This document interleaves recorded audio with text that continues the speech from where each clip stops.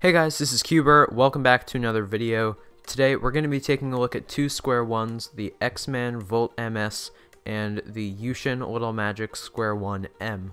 The X-Man Volt is a Square-1 that came out a while ago, and I also magnetized the slice layer of this cube. This cube comes in at $14 US, unmagnetized, and then I magnetize the slice layer myself, and the top and bottom layers aren't magnetized at all, and this is known to be a very high-end Square-1 that a lot of people use. This, on the other hand, is a very new Square-1, the Little Magic Square-1 M.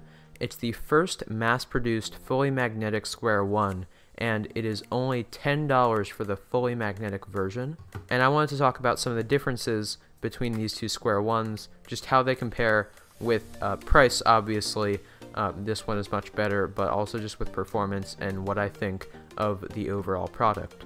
The Volt is well known to be a very flexible Square-1 and very customizable in terms of how you set it up.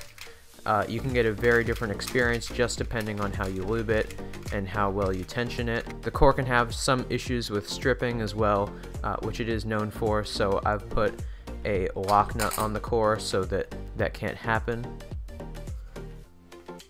I haven't had any problems with stripping on the Little Magic Square-1 M yet, but I'll have to see if that could happen over time. The Volt has fairly good corner cutting, and it could be quite slow or quite fast depending on how you set it up. Mine is fairly slow, and I can still move it pretty fast, but it takes a fair amount of effort just trying to move it with my fingers to get it to turn as fast as I need it to.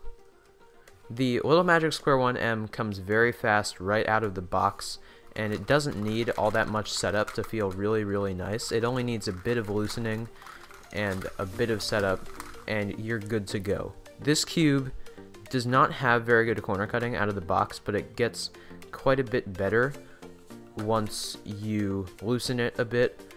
But there's still a certain point where it really just can't go past anymore, and it can't corner cut anymore. But the magnets make it much easier to control as well. You might get a few more lockups on this than the Volt, which could be a problem for some very good Square-1 solvers. But overall, this cube is very nice for the $10 price. Magnet strength in the Little Magic Square-1 M is quite nice.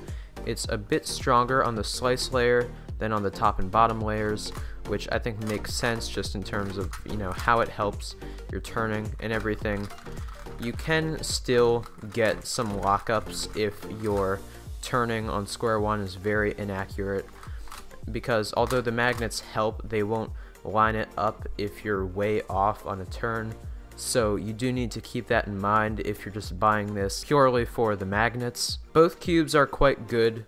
Overall, I would recommend the Little Magic M Square-1 simply because this cube is so good in terms of price range, and then if your turning is fairly accurate on Square-1, the magnets also make a nice addition, which will help with that too. Then it's a very good Square-1 for you. If you do like more flexible cubes and cubes that are much more customizable, then I would recommend the Volt instead. Or if you like cubes that are just a bit gummier, I would say, or a bit slower, not quite as insanely fast, then the Volt might be better for you. But personally, I like cubes that are faster kind of right out of the box and then don't need quite as much setup to make them a good speed.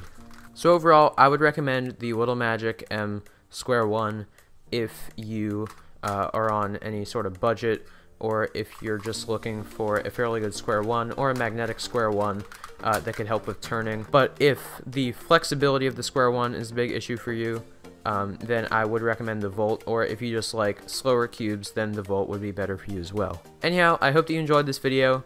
I'll leave links to both the Volt, the unmagnetized Volt, I magnetized this one myself, and the Little Magic M Square-1 down in the description. By the way, the unmagnetized Little Magic Square-1 is also available for purchase for only $7, so you can buy both these cubes on thecubicle.com, and I'll leave links to them down below.